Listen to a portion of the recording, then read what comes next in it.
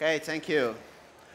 So before, I know you guys are eager to see how we deploy Snowflake Cortex on our infrastructure, but I want to dive in on how our business use data and operates with data, because that's important. Because to me, Snowflake features and AI itself maybe have different applications depending on your company or challenges or even your whole company culture, right? So let me give some data about our Azul landscape. Over 100 business units. We have operation teams that are managing the fleet, the passengers. We have the call center team that is entering contact with our customers. We have even a private corporate university. So that is a lot of business units here in Azul. Roughly 9% of the data is already inside Snowflake. So we don't have big data silos. We don't have data silos at all because Snowflake came to our company to break the silos and it's pretty efficient at doing so. Every business unit is safe to say that runs some kind of analytical load inside Snowflake. So everyone is currying data, some small data, some small loads, another larger ones. So everyone is pulling data from Snowflake, right? Okay, so how is the day-to-day of a business unit in Azul? Let's maybe you are the agent from the operational team that want to know how are the cancellations are going to be through the day, or how many cancellations or flight cancellations were in the airport of Rio de Janeiro on the past weeks. So you go to your business analyst, and this business analyst is a part of the business unit. It needs to know the inside out of the business, all the business rules, everything of the business as a whole. So you go to your business analyst and ask for a report or dashboard or something like that. And then analyst goes, jump right onto it and start to develop these dashboards. And he goes, he builds the queries, he builds the infrastructure, and so on, and he deploys it and goes back to the business units and say, okay, here is your report, here's your dashboard. Usually the business units say, okay, great, this gives him some insight, but I need now to see the cancellations across Brazilian regions like South, Southeast, and Northeast. As Rafael put it, we have continental weather variations in Brazil, so it's hard to deal with these factors here. That usually sometimes scrap the analysis because the dashboard, the business analyst needs to go back to the drawing table to reduce some of the analysis. And these reports that are bound on some of the business areas rules or preset of standards, normally when these rules change, it starts invalidating the report or the work done. And basically, the analyst needs to do some part of it. So, and that work just keeps on going because the business keeps evolving, and you need to ask new questions, you need to new insights, and so on. So changing the scope analysis may invalidate the report, right? And this go forth and on usually takes 1 or 2 weeks to be deployed. So to change a dashboard, to change a report, takes a week or two to develop, test it, and push to production. And for a company as dynamic as ours, this is not great, right? And we have something, I said that we don't have data silos, but we have like semantic silos. Because everyone is seeing the same data. They're seeing the same passengers, they're seeing the same flights, they're seeing the same data points, but they're getting the same meaning of the data. They're seeing, for example, the operation team is going to cancel 2 flights today. They know the impact of the revenue in that. They know how many of the customers on these flights are going to go to the call center. Usually they don't have this perspective because they see the data of call center, but they can't give a meaning to it, right? And once again, deploying dashboards and spreadsheets and so on outside the Snowflake environment is costly for us. We have a bunch of tools to get lineage from it, to see how our data ecosystem is built, but we here at Azul like the close inside Snowflake operating as close as the core as possible, right? And sometimes these spreadsheets and files, they don't have versioning or lineage at all, and that's a big problem for us. So once again, everybody's pooling the same data, but they're not giving the same meaning to the data, and that's troublesome, right? Okay, the solution. Right now, Cortex came in the format of a chat through us. So you're basically interacting with the chat, making questions to the chat, and this chat nourishes the data collaboration across the company because the data analysts, as I'm going to mention, are now building the semantic layer of the solution. They are worried of mapping all the tables they're using all the schemas they are building. And business units can interact with their data using natural language. They don't need to know SQL to get insights. So they basically got a 24/7 business analyst with them.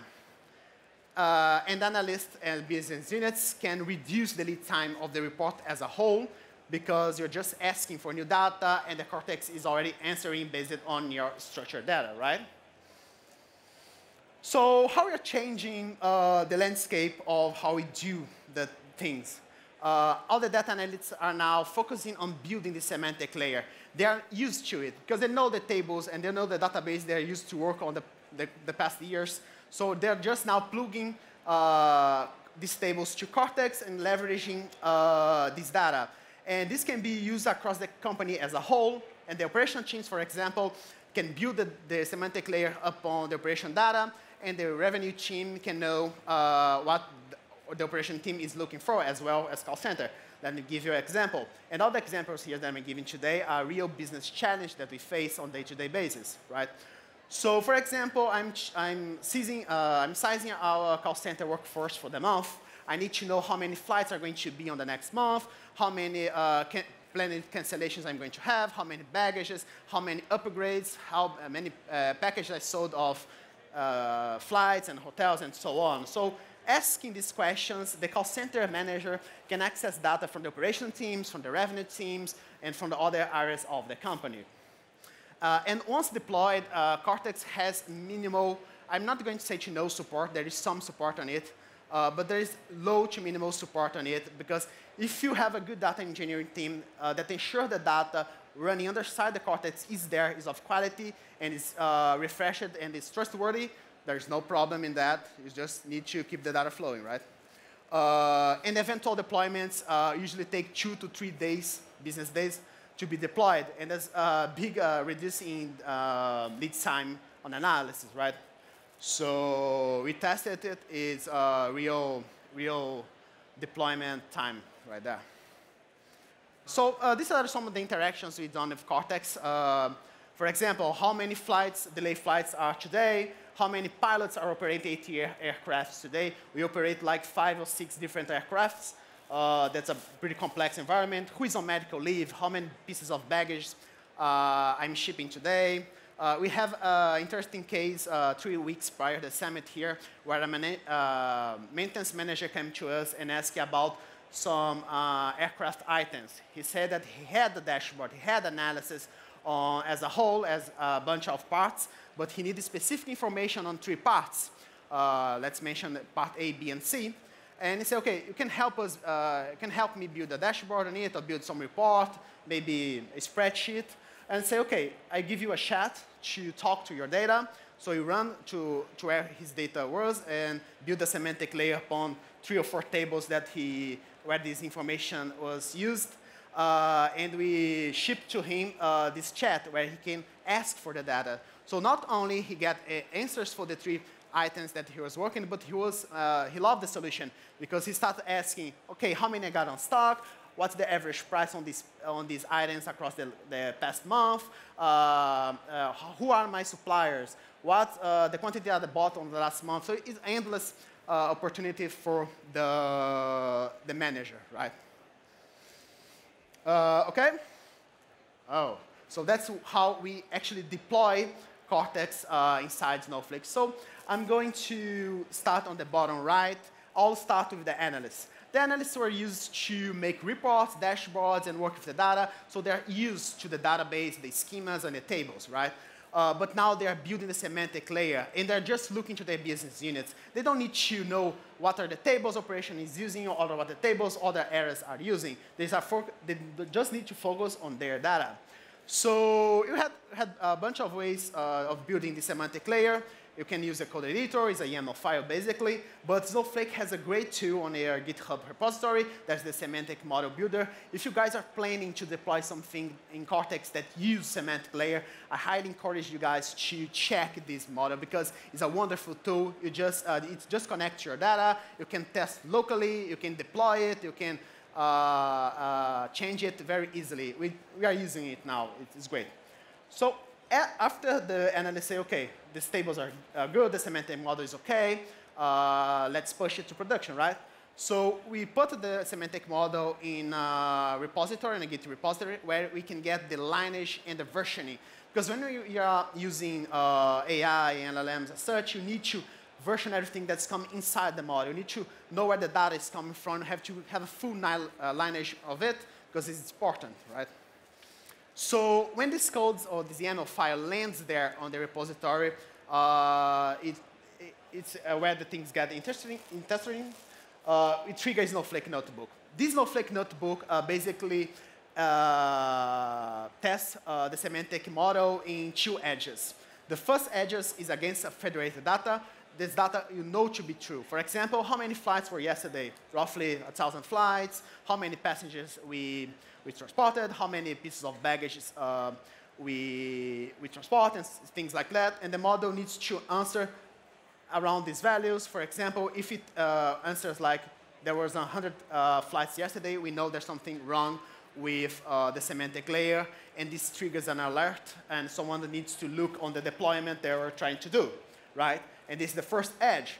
The second edge here are some border testing criteria. For example, how many elephants we shipped yesterday. We don't ship elephants, so it's supposed to be none. How many passengers on the flight 0? We don't have a flight 0, so it's supposed to be none. And these testing criteria ensure that the model is working inside the guardrails it's supposed to be, right? And now of this data that's being generated through the deployment, or development, deployment, and chat interactions are saved in a database inside Snowflake. That is, we call the control hub. There is a metadata repository where engineers of the solution can see how the application is behaving, to inquire about the metrics, and to see if everything is running as accordingly. And we have some integration with Power Automate to send alerts across the organization. For example, let's say some fault model goes push into production. That wasn't supposed to happen, but OK, that's happened. There is alert sent to the business units. OK, this chat may be unavailable. Hold back that we fix things, and we can make available to you again, because it's important to maintain contact with the business units that are using the application. And the last part here on the application side is where the business units analysts are interacting with data through Streamlit. They're asking the questions and getting answers for it, and not just the table and the SQL code, but graphs as well. That's a great game changer, because the business users love graphs, love to see trends and so on. And the analysts can, and the Cortex Analyst chat can give them this analysis right away, right? Let's wrap up here, guys. The conclusions.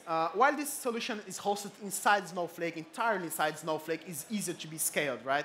It's just like 2 or 3 clicks away to scale the whole operation, and you can get better than that.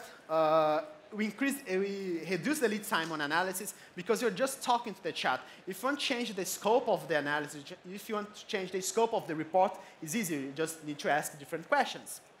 We reduce costs by recycling dashboards that were replaced by analysts. So there are a bunch of dashboards that the analysts can easily replace. So we slice down these dashboard costs. The model, as we talk, can provide on-demand metrics and answers. It's just a business, 24/7 business analyst. And business areas can share the insights via the semantic models without needing to actively doing so. For example, I am an analyst from the revenue team. I just need to focus on my revenue data and build it and push it to production. And the operation team can leverage from my data just looking at my semantic model. So data can be distributed across the organization just by analysts focus on their own semantic model. So I think that's it. Thank you all for your time.